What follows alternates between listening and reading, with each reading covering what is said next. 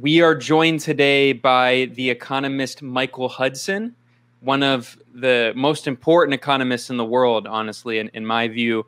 And he's, I don't think he needs introduction. He's written many books and has been an economic advisor for multiple governments and has a long history on Wall Street and academia. And you can find his work at michael-hudson.com. Today, we're going to talk about an issue that Michael Hudson has been writing about for decades, and something that you're never really going to hear from other economists, especially mainstream neoliberal economists, and that's what he calls super imperialism. The U.S. government has its military apparatus, which we talk about a lot here at Moderate Rebels in the Gray Zone, with the war in Iraq, the war in Syria, the war in Libya. But then there's also the economic form that imperialism takes. And Michael Hudson wrote the book Super Imperialism that details exactly how this system works. So today, Michael Hudson, I want to start just talking about what super imperialism looks like today in the new Cold War. This is something that we talk a lot about. We saw that Joe Biden gave his first kind of major speech to Congress. We're not supposed to call it a State of the Union because it's still his first year, but Biden gave a joint speech to Congress in which he declared that the United States is in competition with China to win the 21st century, as he put it. And we've seen that the U.S. government under Biden and, of course, before under Trump has imposed several rounds of sanctions on Russia, on China.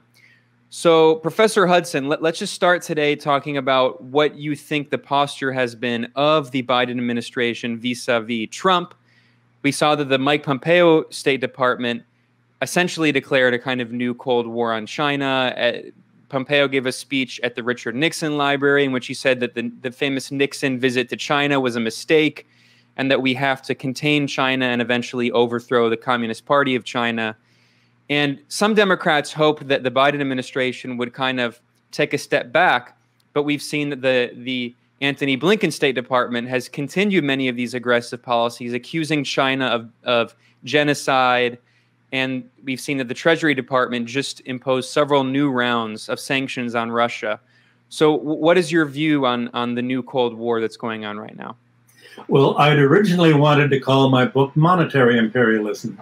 The publisher wanted to call it Super Imperialism in 1972 because it was really the U.S. moving towards a unipolar order where it was not competing with other imperialisms. It wanted to absorb European colonialism, absorb European imperialism, and really be the single unipolar power. And of course, that's what really has come about. The United States is trying to become the only dominant power in the world. And in today's Financial Times, one of the reporters said, the United States wants to be the world's absentee landlord and rent collector. So we're dealing with a monetary and a rentier phenomenon. And when Biden gave his speech last week, there was a very marked change right in the middle of it. The very beginning was very calm, offering means of improvement for the American economy, and a set of proposals that were so wonderful that they don't have a chance of being enacted. And that was simply to co-opt what's called the left wing of the Democratic Party, if that's not an oxymoron. And then all of a sudden, his body language changed, his voice changed, and there was just an anger towards Russia and towards China, a visceral anger that brought back the whole 30 years of his tenure in Congress when he was the leading Cold War proponent, the leading proponent of the military. And of course, now he wants to increase the military budget. So while on the one hand, he's continuing the nationalistic trade policies of the Trump administration, he's escalating the Cold War against Russia and China in the belief that somehow if he can impose sanctions and punish them economically, that will lead to a fall of the government. Well, you can see what he's projecting here. It's obvious that the United States economy is going to be in real trouble once the COVID crisis stops uniting the country in a feeling that we're all in this together. And certainly in New York, where I live, in August, the freeze on real estate evictions by renters and foreclosures on mortgagees is going to end. And it's expected there will be 50,000 New Yorkers thrown into the street. They've very kindly decided to postpone this until August, so at least they can sleep in the park and don't have to begin sleeping in the subways until maybe October. There's no way that any Wall Street economist that I know can see that the economy is really going to recover. The stock market is going way up thanks to a Federal Reserve policy of subsidizing bonds and stocks with 83% owned by the 1% of the population. But the Federal Reserve is not backing any spending into the actual economy. Well, that's where the first part of President Biden's speech came in. He was talking about building infrastructure and somehow reviving the economy. But it doesn't look like he's going to get much support from this from the Republicans, and he wants to be bipartisan. In other words, he says the Democratic Party, as always, won't do anything that Republicans wouldn't agree on, because the Democrats are an arm of the Republican Party. Their role is to protect the Republican Party from left-wing criticism. So you can expect a wishy-washy sort of slow decline with a few rapid spikes in decline as the COVID crisis ends. And you're having almost a preparation for this by, I think Biden and the government people realize that the economy cannot regain its former industrial position because it's a rentier economy now. Money's not made by companies investing in industry, in factories, in means of production. When companies do make profits, they're largely monopoly rents or resource rents or other forms of rent extraction. And 90% of corporate income in the United States is spent on share buybacks and dividend payouts, not on investing in new production. So nobody's really expecting new private investment to occur in the United States. That is private capital investment in means of production. So Biden says, well, if the private sector won't do it, then the government can do it. But his idea of the government doing it is to give government money to private companies that will build industrialization. And he wants to essentially replicate the military-industrial complex into an enormous public-private partnership to build very, very high-cost infrastructure that will make it almost impossible for Americans to have any trade competitiveness with other countries. Well, if you're going to create a high-cost rentier economy that's post-industrialized like that, what do? You say it's not our fault, foreigners are doing it to us, it's all China's fault. As if China had something to do with American deindustrialization. China's trying to avoid the rentier policies, avoid the financialization, avoid the privatization that's made America so high cost and so ineffective, and the government's trying to sort of blame it. But I think there's something else behind this fight against China, and especially Russia. The Democratic leadership seems to have an almost emotional, passionate antagonism towards Russia that can't be explained on objective grounds, but it's obviously there. And their attempt to isolate Russia is as if somehow they can recapture the dream of the Yeltsin 1990s, the dream of somehow replacing Putin with a pliant, alcoholic kleptocrat like Yeltsin, who will resume the sale of Russia's national resources and public utilities to Americans. There's no way that's going to happen. The actual effect of the sanctions on Russia and China has been to drive them together into a unit, into a critical mass. And ironically, America's attempt to isolate other countries is turning into an attempt to isolate itself. The question in this is, what about Europe? In the last few days, there's been a lot of discussion about cutting Russia off from the SWIFT bank clearing system and from other sanctions against Russia. Russia's already worked with China to develop their own alternative to the SWIFT bank clearing system. So Russian domestic payments are not going to be that disrupted after a week or two that they say it'll take to put the new system in. But what cutting Russia off from the SWIFT system does is block its trade and its economic relations with Western Europe.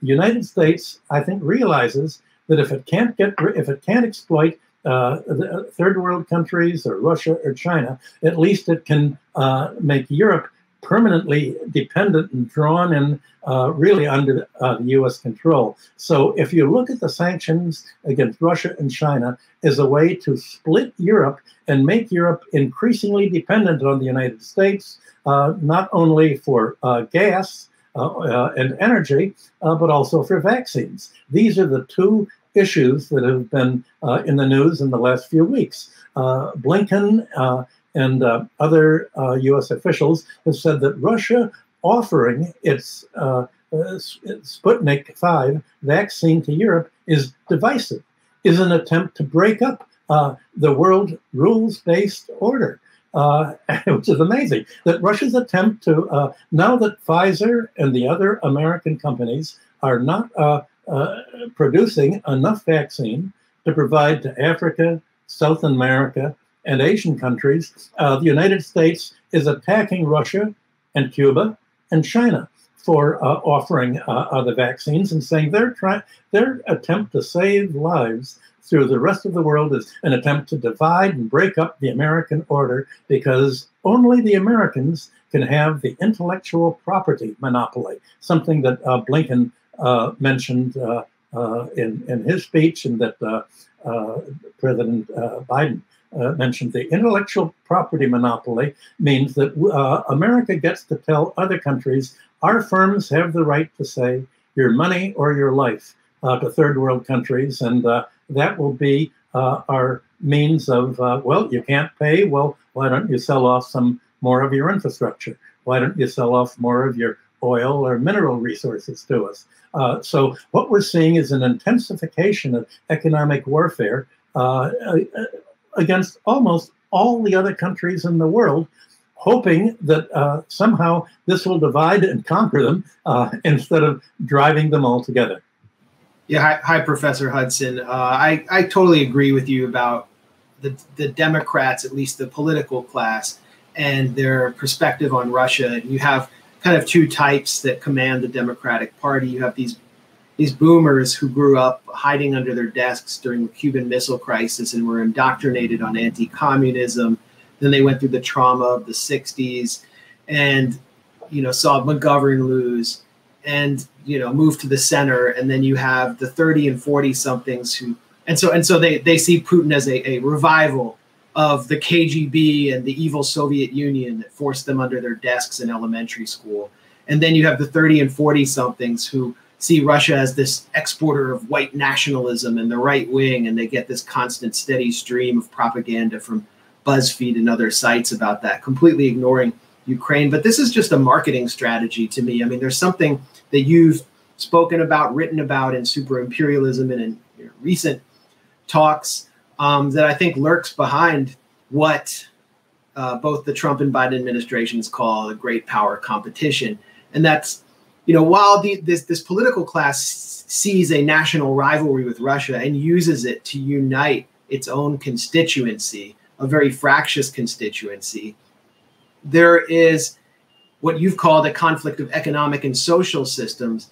And, I fully understand this with respect to China. You see industry journals, even rail journals in the US, talking about the fear of the Chinese rail system not playing by the rules, which means the free market, because they're receiving state subsidies. And kicking the ass of the American rail system, expanding infrastructure. But you've also included Russia into this counter-hegemonic system, which some would call state capitalist or socialized system versus the financialized system, where that land, basically, that giant landmass, which the state in China certainly, and you seem to be saying Russia, is socializing, is seen as an existential threat to the very essence of what the U.S. has been constructed as an empire, where finance, industry, corporations have merged with the state. I think you understand where I'm going here. Maybe you can explain a little bit more about how this is actually, when we see Russiagate or this Cold War rhetoric, it's actually kind of a marketing device for the real conflict of economic and social systems. Well, the real existential threat isn't a trade rivalry. It's not one of technology at all. It's the existential threat is to the idea of an economy based on completely a rentier system. In today's world, the banks play the role that landlords played from the feudal epoch through the 19th century.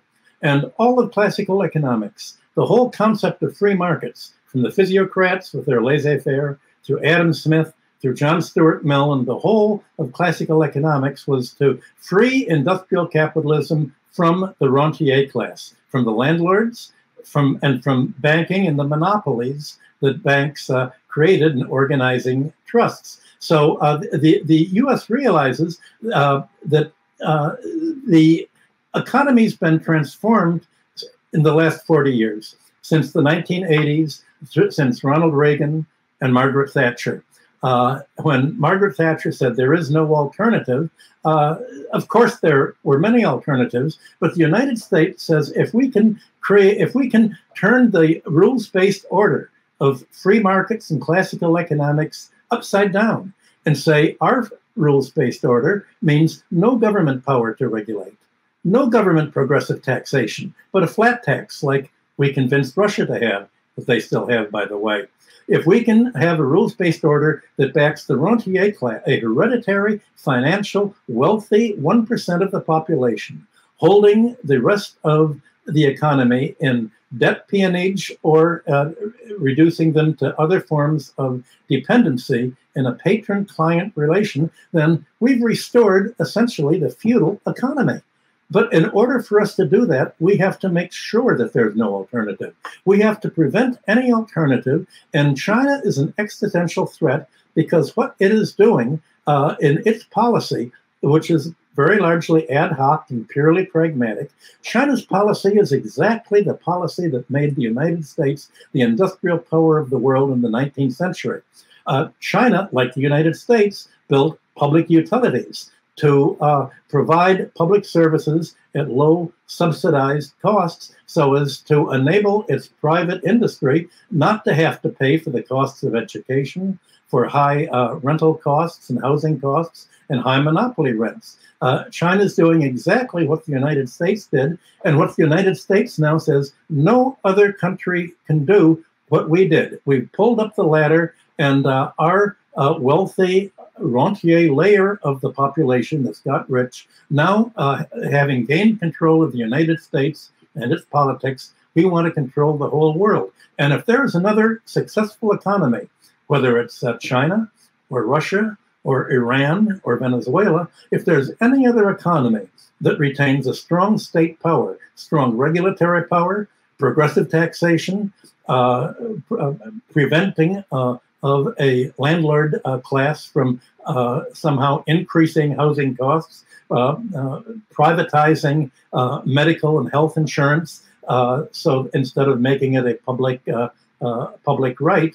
Well, if we can prevent that from occurring anywhere, then people will really believe there's no alternative but to let our takeover that reverses the entire last 2 centuries of free market economics. And now the economy is to be free for the 1% to act, to take over government enterprise, to privatize every part of government, including government itself, including the central banks, especially, including the health system, the educational system, all running it either for profit or at a cost that has to be paid by credit and creation, and essentially recreate the economy of the 13th century. Yeah, Professor Hudson, the argument that you're making here, which I've seen very few people make, is, I mean, I think it's a correct argument, but it's interesting because it contradicts this claim that we've seen from even a lot of people on the left who argue that the new Cold War conflict, or in general, just the conflict between Washington and Beijing, is not a clash of systems. Rather, their argument is that China is yet another capitalist power, and it's an inter-capitalist rivalry similar to the rivalry that led to World War I, and that China and the U.S. have very similar economic systems. But you're arguing, in fact, the exact opposite. And I just want to read a really brief part of this column that you published at your website, michael-hudson.com. It's called America's Neoliberal Financialization Policy versus China's Industrial Socialism.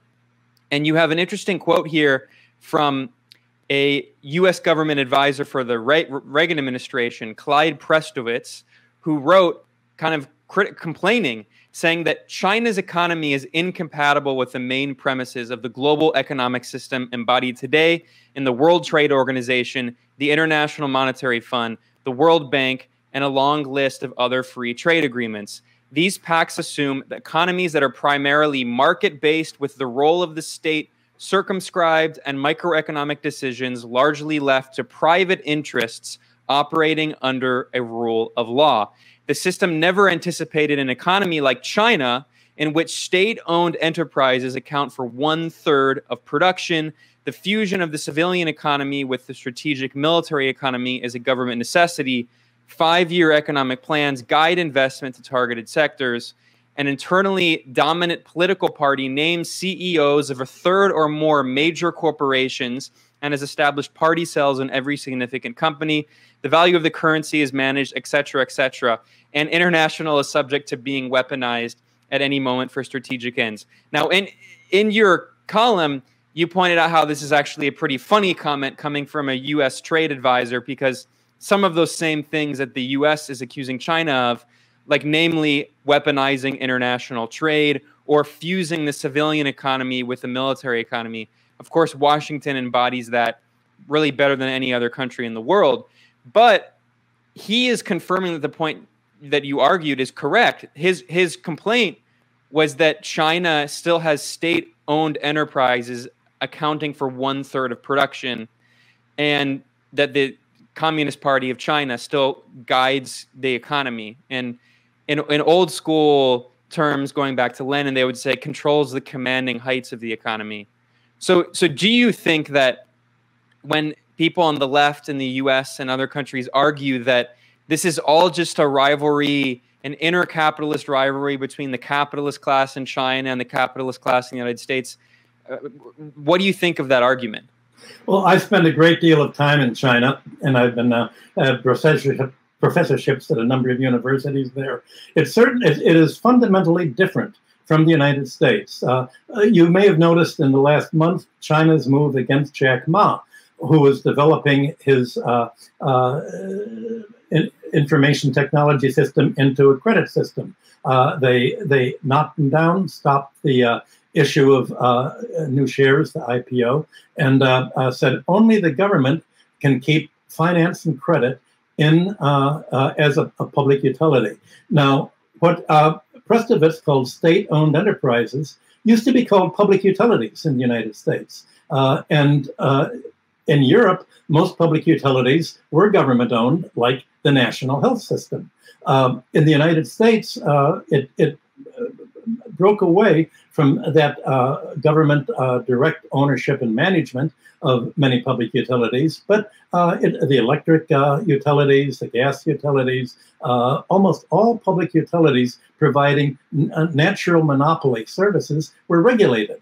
Now they've been deregulated. In the last 40 years, you have almost no regulation at all. So China has, by keeping public utilities in the public domain, that means that these are not vehicles for rent extraction. That is, for charging monopoly rents, such as we pay in New York for cable services, such as Americans pay for the internet, such as Americans pay for public health, such as Americans pay for education. China provides free education. China provides, and Russia, basically free public health. Unfortunately, Russian public health means giving you an aspirin if you have a problem, but at least it's not privatized. So the United States is a rentier economy, and when left-wingers talk about, or people who call themselves left-wingers, they're really not left-wingers at all. They're, I don't know what, post-left. Very few people who call themselves left-wingers distinguish between industrial capitalism and finance capitalism. Well, that's the distinguishing feature of the last century. Ever since World War I, there's been a movement away from industrial capitalism towards financialization of the economies, towards finance capitalism based on a merger between the financial sector and the rent extraction sector, mainly the fire sector, finance, insurance, and real estate, and also the natural monopolies, where the banks have taken the lead in organizing trusts and organizing monopolies. And so the basis of most bank credit in the United States is to provide the ownership of companies or monopoly rights. Now, China doesn't make loans for these things. The People's Bank of China is the central bank. And the central bank doesn't create credit for corporate takeovers. It doesn't create credit for speculation. It doesn't provide an economy that enriches itself off economic rents and exploitation. But obviously, there are many successful billionaires in China, many successful entrepreneurs. But these are largely industrial entrepreneurs who've actually created something. China managed to avoid the Russian Stalinist micromanagement that blocked any kind of market feedback or any kind of spontaneous innovation. China let 100 flowers bloom. It let innovation take place. It let individuals get rich off innovation as long as they conducted their business and production and wealth in the public interest, defined as uplifting the quality of labor and contributing to the economy's long-term growth. Well, finance capitalism, such as we have in the US, doesn't live in the long run. Its time frame is short-term, 1 quarter at most, 3 months. And the time frame is, how can we increase the price of our stock so that we can sell out and jump out of the sinking boat when the time comes? They're not concerned with making the economy richer. They're not concerned with making their labor force happier, better paid, or with a better standard of living, or even getting long-term pensions, which have been replaced by defined contribution plans instead of defined benefit plans. It's basically an exploitative system, and China's whole management system, although it's centrally managed, you need a strong state in order to prevent an independent rentier class, an independent financial class from emerging and doing to modern economies what it did to the Byzantine Empire and tried to do in the Bronze Age Near East, take over the government. China does not want a rentier class to do what they've done in the United States and make America into a centrally planned economy. We're now more of a centrally planned economy than Nazi Germany was. But the centrally planned economy is in Wall Street, in the financial system, not the government. So when the Biden and Blinken talk about a free market, they mean a market centrally planned by the financial sector with the government and elected officials not having any role to play except to decide whether they want to vote for the Democratic or Republican sponsors and backers of the rentier interests. How do you think the pandemic and, well, I guess I could say there's a class in Washington that believes that COVID-19 was deliberately cooked up in a lab in Wuhan because financial capitalism has performed so poorly in this pandemic and has suffered such a setback, in contrast to China's economy, which is the only major economy in the world to have grown. And they fostered this conspiracy theory because they can't really understand why that is. So maybe you can explain how the pandemic has accelerated the trends that you've been elucidating and the contrast between financial and industrial capitalism. Well, I'm shocked to hear you say that finance capitalism has performed badly. The 1% have made $1 trillion since the COVID crisis began. The COVID crisis is the best money-making opportunity finance capitalism could have. This is a bonanza for finance capitalism. It's wonderful. It's working. It's polarizing the economy. They're picking up all the marbles. I meant for people who are not reptilian shapeshifters. I know. Got to be careful about what's working, and they have to somehow prepare the ground for the fact that things are not going to get better. Nobody knows whether they're going to go back to offices or not. They probably won't be able to go anywhere near the levels that they were before this fall, because the schools and the offices don't have the ventilation systems to stop aerosol transmission. They don't have fans. Most of them don't have windows. So there's the result is they're expecting a crash in commercial property values in the major cities. I know New York landlords who are trying to sell out their buildings here, anticipating that, well, things are not going to get back to normal, and they're not being offered any money at all, because all the buyers, the money, the new private capital funds that have all been created with trillions of dollars in the last few months are waiting for the crash to pick up office buildings, commercial real estate, foreclosed homes, foreclosed rental properties, all at pennies on the dollar, and to do essentially what Blackstone did after Obama's 2008 crisis of the 10,000 families he evicted and created a bonanza for his backers who elected him, the banking sector. So they're expecting another Obama-type disaster that will make finance capitalism even more successful in reducing the rest of the economy to a state of dependency.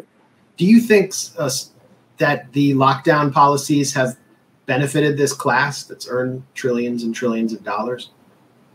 It didn't. What's the alternative? I think there had to be a lockdown. We've seen what happened in Asia and countries that did have a lockdown. They didn't get sick. You had to have a lockdown not to get sick. The problem is not the lockdown. The problem is that other countries do not involve the evictions and the foreclosures that the Americans have. Things like this happened way back in the Bronze Age, which is what I've written a number of books on. In Babylonian, I think we've spoken about this before. When there was a drought or an economic crisis or a disease and debts couldn't be paid, rents weren't due, debts weren't due. America could have avoided the whole problems that the lockdown had by saying, okay, nobody's able to go to work. It's obvious they can't make, most people can't make enough money to pay the rents and the mortgage payments on their homes or even get by. So we're going to say this is the time out of time. We're not going to enforce the enormous backlog of unpaid rents and unpaid debts that have occurred. Now, to some extent, the problem has been mitigated by first Trump and then Biden giving a more stingy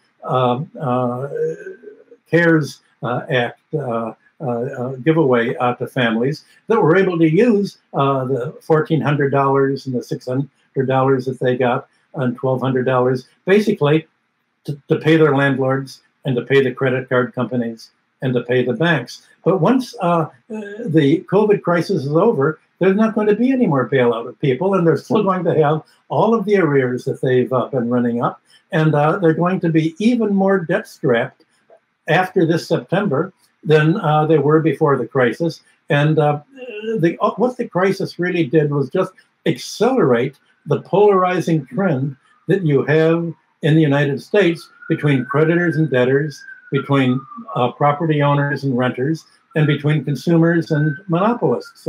These trends have been exacerbated, and it doesn't look like the government is going to find an alternative, because they say there isn't any alternative. If you don't like it here, why don't you go to China? Whereas Americans are not good enough in language to go en masse to China. Yeah, I hope they. It used to be, they'd say, if you don't like it, why don't you go to Russia? Nobody says that anymore, but they do. You know, what are you going to do? Oh, well, OxyContin, I guess, is the alternative. I don't know. When I criticized Israel, they tell me to go to Gaza. So I was like, okay, if you'll let me in. I mean, you control the whole airspace and borders.